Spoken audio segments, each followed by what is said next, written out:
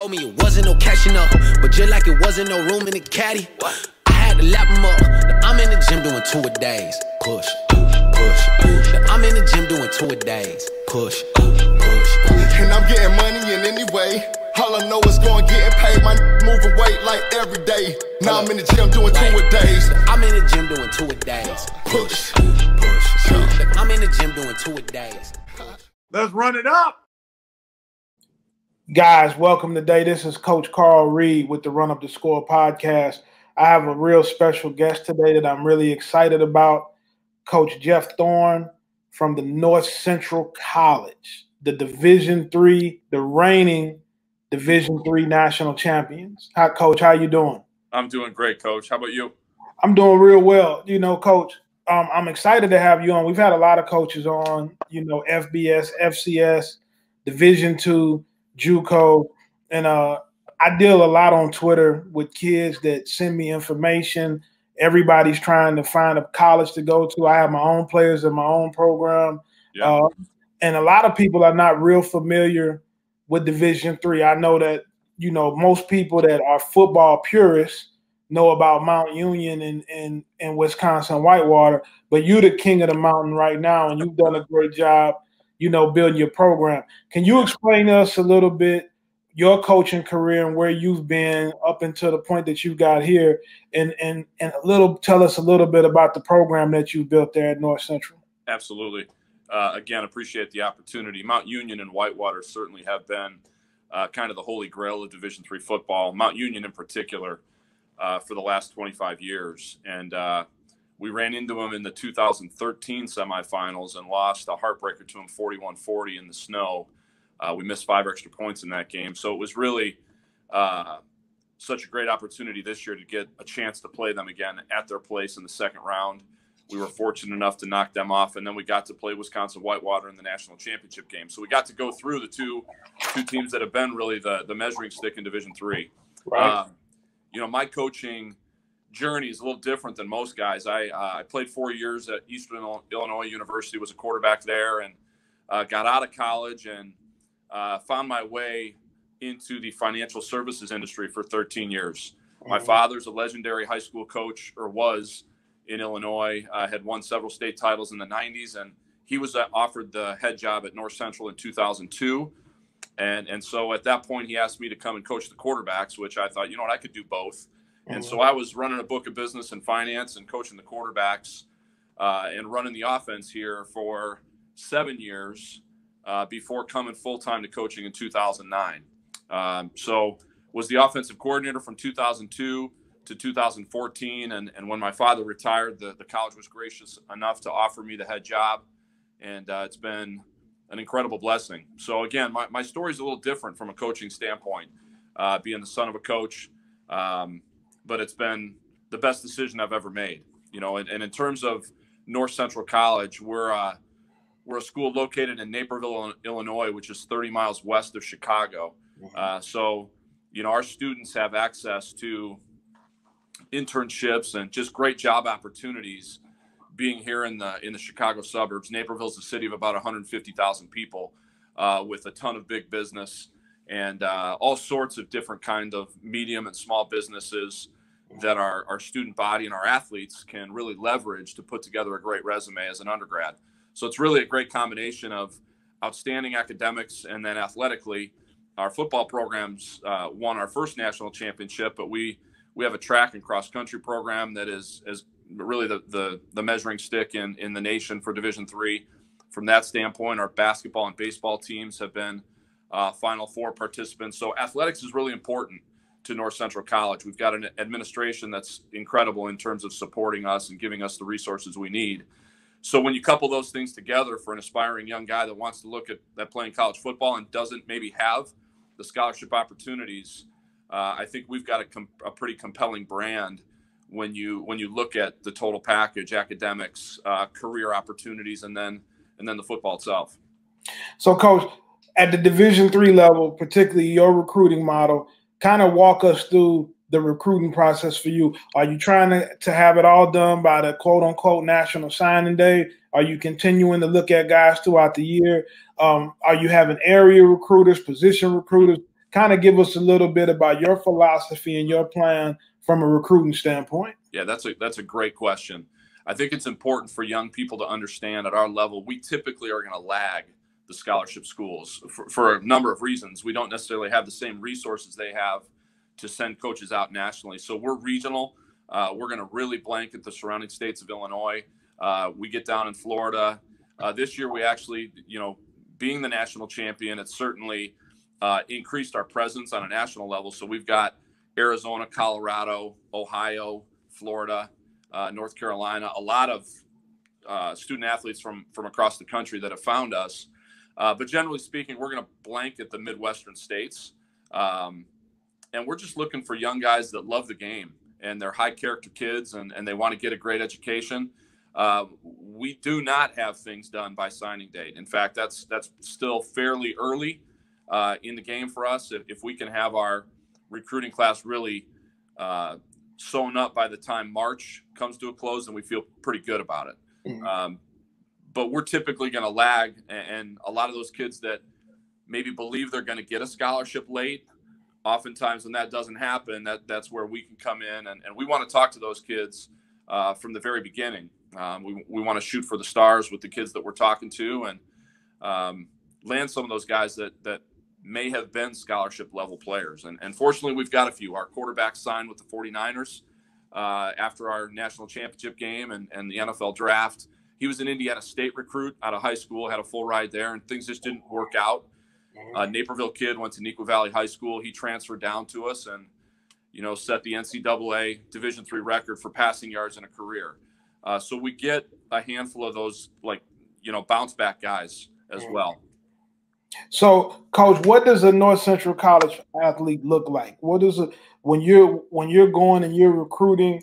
Like, what are some of the specifics that you're looking for? Are you looking for guys certain size, speed, weight? Do you still have those measurables? Or are you just looking for guys who love to play? Because I think one of the biggest misconceptions with recruiting is that you can just go to a Division III school if you put on a helmet and shoulder pads in high school, and that's not true either, right? No, that's not. I mean, we're not going to tell unless a young man is going to get himself hurt by being a part of our program. We'll let them come out for the team, mm-hmm. but Coach, our roster is full of guys that were all-state players in high school, maybe multiple-time all-state players that maybe aren't quite big enough or quite fast enough for the highest level. Mm-hmm. We've got a receiver on our team right now that broke national records last year too, coming back for one more year. Andrew Kaminsky, he's going to have a chance to be in a camp next year. So you've got an awful lot of really high-level high school players. He was an all-state player in high school here in Illinois.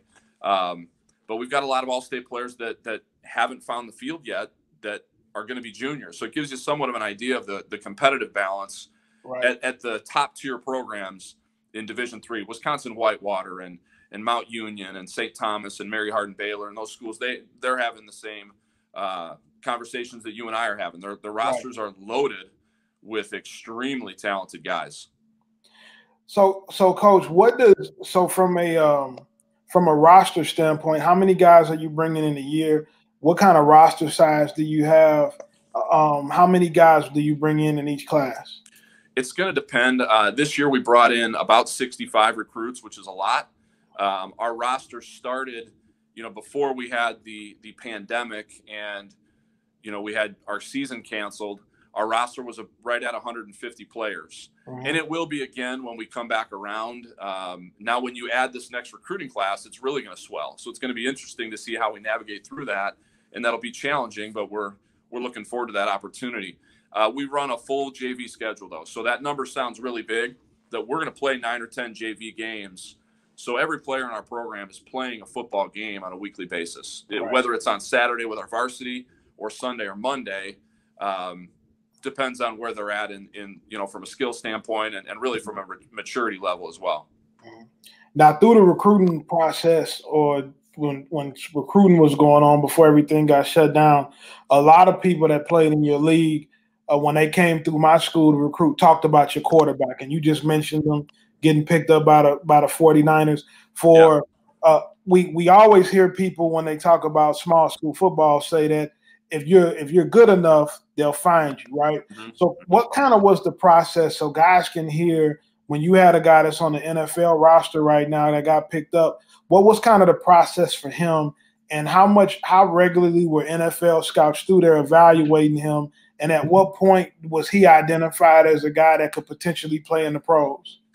You know, I think the NFL scouts knew about him going into his senior year, and I think it was really important that he had a great senior year because he had put up really impressive numbers to that point, and then he followed through and had a terrific season.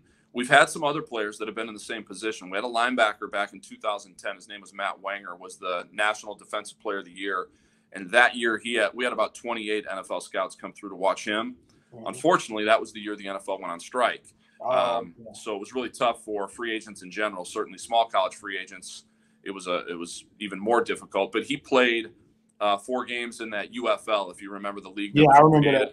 So he played in that league. The following year, we had a tight end whose brother has been in the NFL for quite some time now. Last name of Fedorowicz.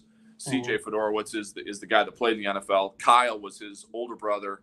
He was in the Saints camp after his senior year. So we've had some players that have gotten those opportunities, Brock being the most recent, but our number one rival in our conference is Wheaton College. And they've had a small handful of guys that have made it to the league as well. So it's, again, you go back to, if you're good enough, they're going to find you. And in the case of Brock, he just had an unbelievable season. He's wildly accurate. He loves the game. He's a football junkie. And from a measurable standpoint, he's 6'1.5", 210 pounds coming out of here, and he's up to about 225 now. But I just think his attitude about the game, and he's got a wonderful demeanor to him that the 49ers really gravitated to early in the process. So he kind of knew that was the place he'd like to land, and fortunately it all worked out for him. So if I'm a player on your team, what's a typical day for me? What does my day look like? Is there a lot of difference between what you guys are doing from a year-round standpoint than what the Division I schools are doing and what the higher levels are doing? If I'm coming into your school as a freshman, what can I expect? Well, is this pre-COVID or COVID? Oh wow! Let's talk pre-COVID. Yeah, let's talk pre-COVID. Okay, Hopefully we can get back to some of that. Yeah, pre-COVID. We're gonna give them Mondays off during the season and have a typical practice schedule. We do some things. Faith, family, and academics come first here, and then football is really not the top priority. Now, having said that, it's still really important to us. We want to put a great product out there, but we really want to make sure our young men are growing as individuals. That's the most important thing that I think we have a responsibility as coaches. So we take a couple of our meetings that week, Tuesdays and Thursdays, and we'll spend about 45 minutes talking about a particular character trait. And we've got a manual that we give them, so it's all scheduled out. So that's really been useful for us. But they have Monday off. Tuesdays we're going to practice, and we'll have that meeting with them about character that spills into football. Wednesdays, typical practice day. Thursday, just like Tuesday, Friday, we're doing a walkthrough and having a chapel service. And I get a chance to address the team. We play our games on Friday or Saturdays, and then on Sunday, our guys come in, get a lift in. Our varsity guys and our JV guys get a chance to play a football game. That's a typical in-season day. So not much different, I don't think, than Division I level from a time commitment standpoint. When we get into the off-season, that's where we're a little bit different. We can't have mandatory workouts in the wintertime. Okay. So it's all voluntary. As you can imagine, successful programs are going to do a great job of holding each other accountable, so the guys get in there and get their lifting in. And then when we get to the spring season, we typically are able to have 16 practices, but we can't wear pads. Okay, so that's the major difference between our level and the Division I level. In the summertime, we cannot have any interaction with them on the field. We can communicate with them if they wanted to watch film and come in and they scheduled it, they could do that. Okay. What are the academic standards to get into North Central from a GPA and an ACT standpoint? What does a kid need to have if he wants to be at your university and be a part of your program? Typically we're looking for a 2.5 core GPA, and then we're looking for an ACT somewhere above a 22. Now, that's not to say that we haven't worked with young men that don't have those numbers. I can tell you that nationally, and you probably know this, Coach Reed, but nationally, A lot of schools are getting away from the testing requirement, North Central being one of those. So really a GPA of 2.5 or higher, and they're going to have an opportunity to be enrolled or be accepted here at North Central. How would tuition break down? So explain to people, Division III does not give athletic scholarships, right? Correct. So what's some of the things that they can do to help cut the cost, whether it's academically, whether it's work study? Like, what are some of the things guys are doing to help cover that bill? Well, I can tell you the average discount rate at our school is over 50%. So you've got a tuition room and board number, take 50% off of that. And that's what the average student is paying here. Academic scholarship based on their GPA and their test score, if they submit the test score, could be a combination of those two. Financial standing, what's the family's financial need? And if the state, if they're Pell eligible, the federal government's going to throw money in. If they're an Illinois student, they may also have MAP capabilities.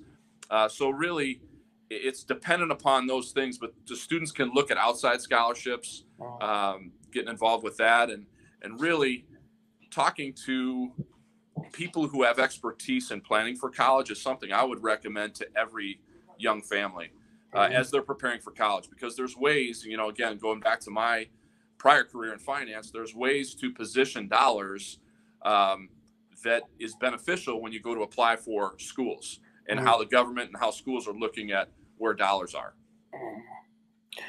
What is coach? So how many coaches do you have on your staff? How many full-time guys are you allowed to have? So I think with recruiting a lot, guys get accustomed to, those guys in the SEC and Big Ten, they flying in on private jets. They got the huge salaries, right? Yeah. What is it like for an assistant at the Division III level?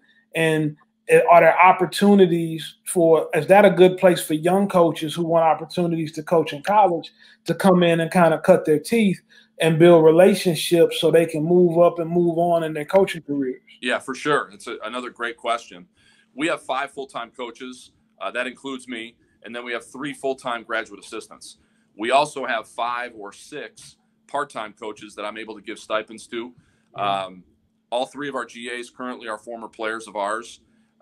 So I think it's a great way. If a young guy wants to get into coaching, this is a really good place because we have the graduate assistant program. And the other thing, Coach, I would include, we've been running satellite camps for the last several years, up until this year, obviously, with COVID-19 again. But, we brought over 1,100 kids on campus last year. I think we had 11 or 12 major Power 5 schools that have come through in the last 2-3 years. And I can't even count how many FCS programs and D2 programs that have been here to evaluate young guys. So Brock Rudder, our quarterback, give you an example with him. After his freshman year here, we're working our camp, and Kirk Soraka, who at the time was Minnesota's offensive coordinator. Oh, yeah, I know Kirk. We had this technology that was working to help us really run the camp efficiently and keep people safe, and the technology went down. Well, Brock just took over because I was coaching, and Brock recognized I needed to keep coaching, so he took over and got everything organized, and we didn't miss a beat. And Coach Soraka asked me after the camp, he said, "Who is that?" I said, "Well, that's our quarterback." And he said, "Well, I want to hire him someday." He was so impressed by him. And I said, "Well, you're going to have to wait a little while. He's a freshman." Right. But those are the kind of opportunities that our players work our camps with us. And our camps have been really successful as a result of the work of our players. We'll have anywhere from 18 to 20 players working those camps. That's a chance for those kids to meet these coaches at the higher levels and really create a network of guys that maybe they can tap into when that time comes to look to move up or just get into coaching in general. Coach, you mentioned at the beginning of the show that your dad is a legendary high school coach in Illinois. Could you tell us a little bit about your dad, what his name is and where he coached at, and a little bit about his program and what kind of made them elite and made his program special too? Yeah. His name is John Thorne. He was the head coach at Wheaton Central High School, and then it became Wheaton Warrenville South, and that's where he won his state titles. Four state championships in the 90s, and then he finished second twice as well.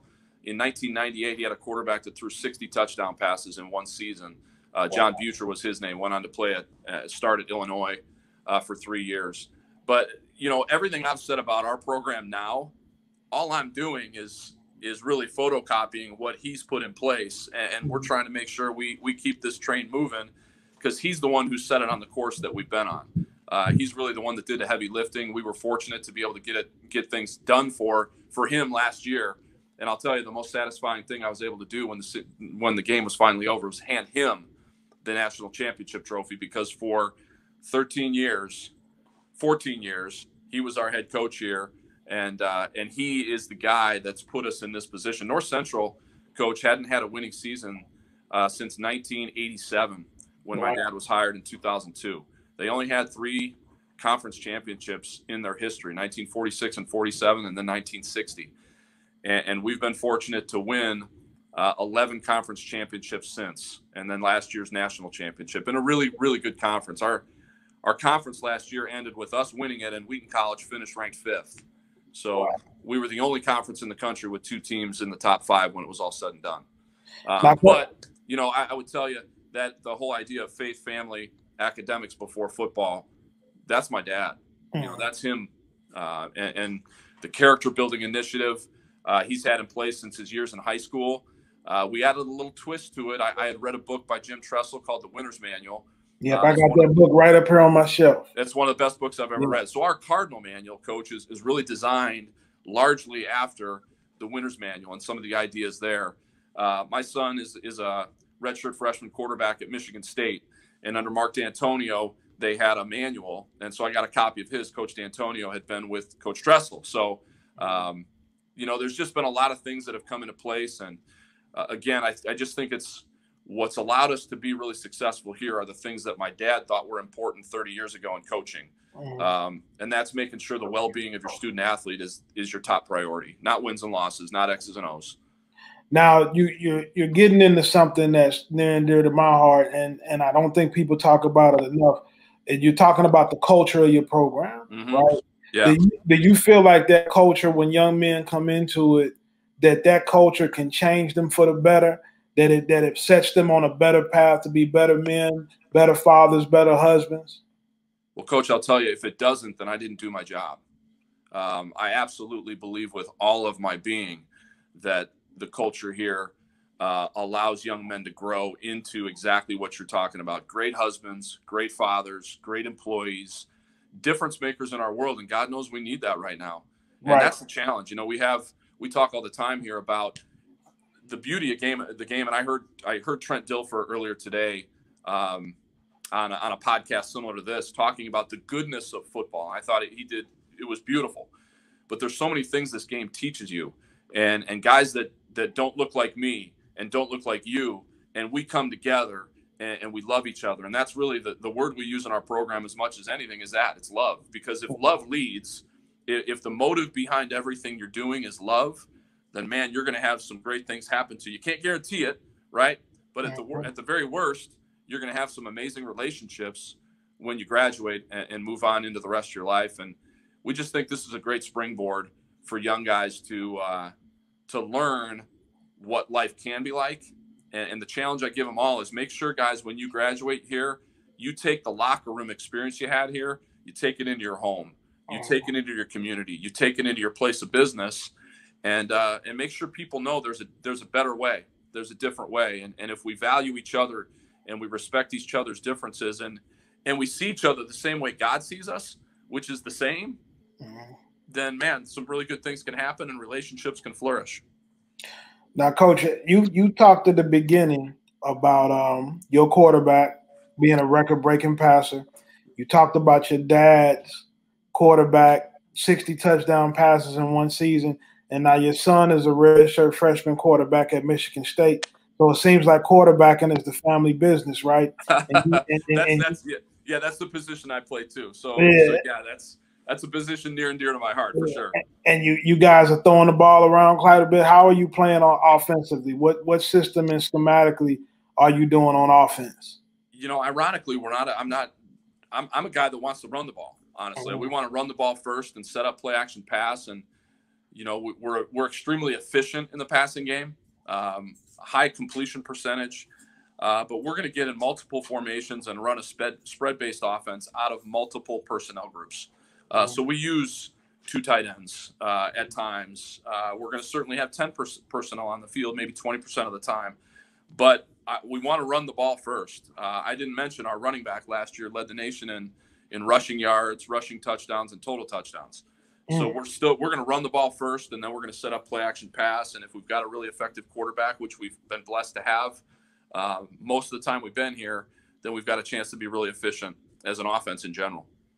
Now, Coach, from a COVID standpoint, did they move your guys' conference into the spring? Or They did. You guys, okay? Yeah. What does that look like for you? Like, how are you able to manage that? Are you positive that we still will get to play in the spring, even though they moved it back? Like, what are some of your thoughts about moving football back to the spring? Am I positive? I can't say I'm positive. I think I'm confident that that's the direction we're going. The Mount Union's conference has scheduled games already for the spring. I think 5 games, and that would be really what we're looking to do, 5 or less. Because if we stay at 5 or less, all of our players will be able to come back without losing any eligibility. Okay. So really, right now, we had our guys report August 13th. We tested them and we quarantined them over the weekend.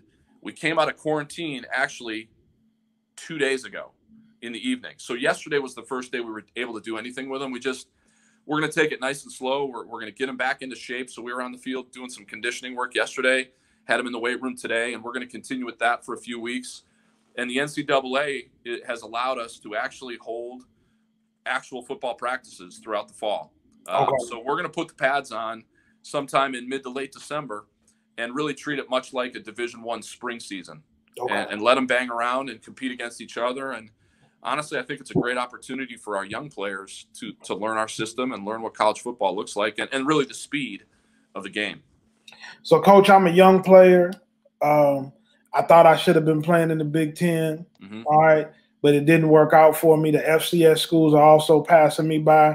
All right. Tell me why I should come play for you at North Central. Tell me what am I going to get out of it, and why I should come and help you compete for championships. Well, number one, you're going to get a great education at a really, really elite college in an amazing city. Naperville's been named the #1 place to raise a family in America like 5 times in the last 20 years. It's a great city. So they'll be in a great environment where they can really, as I mentioned at the beginning, really put together an incredible resume. At the end of the day, if you're coming to our level, the chances of playing at the NFL level are not very high. At the same time, I would tell that young man, if you're good enough, they'll find you, as we've talked about. But they're going to get a great education, and they're going to grow as a young man. We're going to invest in them as a human being. They're going to generate incredible relationships. I would say that the people they meet here will be the guys that stand in their wedding, and it'll be an amazing experience, and we'll have a ton of fun, and we're going to have a chance to play for a national championship again. And when you're on that stage, I don't care if it's the Division III level, it's on ESPN. And when you're on that stage playing in a season like that against the best competition in Division III, that's where you have the best opportunity to be noticed. Well, Coach, I appreciate you coming on and taking the time. You're doing an excellent job. I know that I'll be sending you some information on the prospects from my school soon. And you definitely a school that guys should check out. If people wanted to get in contact with you, either through social media, if a young man wanted to play for you and wanted to reach out to you on where to send recruiting film and what like that, how can they get in contact with you? They can shoot me an email. They can reach out to me via Twitter. My Twitter handle is @cardhcjt. Yeah, those are the best ways. My email address is jathorne527@noctrl.edu. And, man, I'd love to have the opportunity to talk to your players and anybody else that has an interest in getting a great education in a great community and playing the highest level of Division III football. And, Coach, I can't thank you enough for this opportunity. I've followed you on Twitter for a long time. I love what you stand for. I love the tweets you put out there. And I'm a big fan of yours. So, again, thanks for this opportunity, and look forward to continuing to build our relationship. Coach, I appreciate it. And when we get out of COVID, I'm going to come up there and visit with you. That'd be awesome. And how you take me around the campus and the town, and so we can see, and we'll try to get you some young men from our area up there to help you keep winning. That'd be great. Look forward to it, Coach. Thanks again. All right, thank you. Okay. Coach Jeff Thorne, head football coach at North Central College in Naperville, Illinois, has built North Central College into a Division III powerhouse, winning last season's national championship. A lot of young people do not want to take the opportunities they get at smaller colleges, but it's great football played at that level. Their record-breaking quarterback this year is currently on the roster with the San Francisco 49ers. It's definitely a program to look into, and he's doing an incredible job. This is the Run Up the Score podcast. Keep working.